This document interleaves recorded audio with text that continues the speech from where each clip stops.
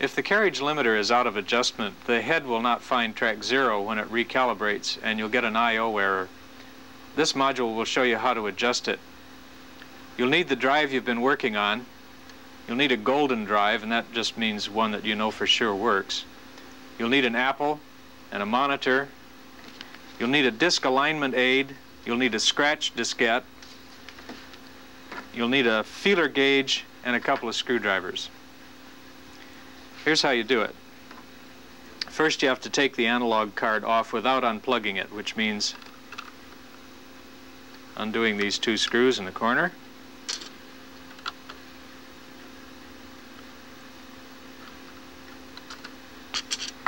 And then you pull it forward to free it from the posts in the back, and then you have to free the read-write head wires, and then prop it back this way.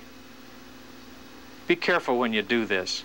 If it falls back this way, it can cause shorts, and it can actually start a fire in this chip here. That's dangerous at worst and embarrassing at the very least. If you don't believe me, ask those of us who've done it. Now we're going to use the same setup as before, so I will turn off the power and the Apple, take the lid off, and making sure that I did turn the power off, unplug the interface card and plug the target disk into drive 2 position and plug it back into slot 6. Okay, I'll put the disk alignment aid in the golden drive and boot it up by turning it on.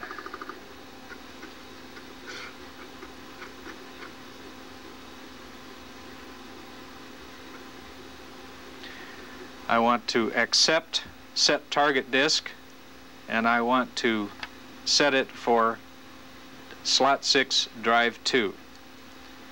I'll press escape, and now I will select seek and accept that. You can hear the disk drive calibrate. Now, use my pointer here. This is the cam, and here's the spiral groove that the cam follower, which is this little brass gadget back here, follows. Right in front of the cam follower is a little white dot. There's a little detent in the cam,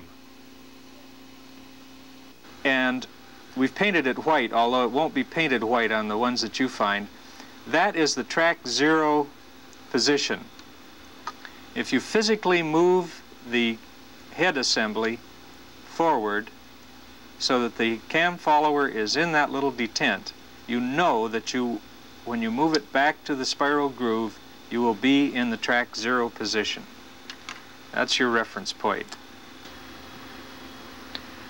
When you're in the track 0 position, the distance between the carriage limiter and the stepper motor shaft should be 20 thousandths of an inch. And this little projection here should clear the actuator cam by 20 thousandths also. Now we know that the head is in track 0, and gauging the clearances, if you want to adjust them, use this little screw here. Set it, and set it, and tighten it down. Now we want to check it, so we'll accept recalibrate, and we'll check it again. Oh, good. Good. Now to check it again, to make sure that it stays in position, we will we'll seek track 34 and check the other end and make sure that the little extension here doesn't touch the stepper motor shaft. And now I will go back to track 0 and check it one more time, and it stayed in. Splendid.